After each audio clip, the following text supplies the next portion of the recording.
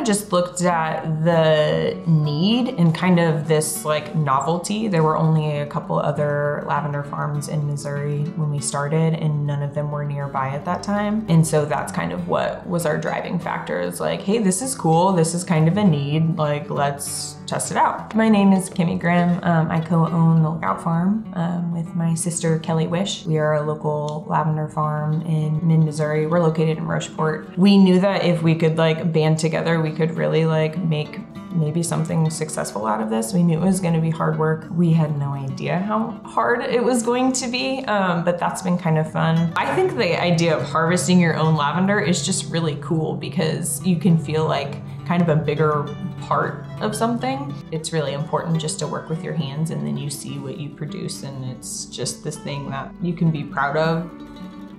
I think one of my favorite products is our lip balm. It's a really awesome product, and we really, really love our soaps. Those are pretty popular, but the baking is where it's at, I think. Lavender pairs really well with vanilla and lemon and blackberry and dark chocolate.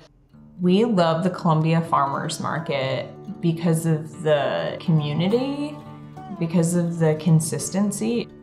And customers, they show you a lot of love. Just coming back for more is like a huge compliment.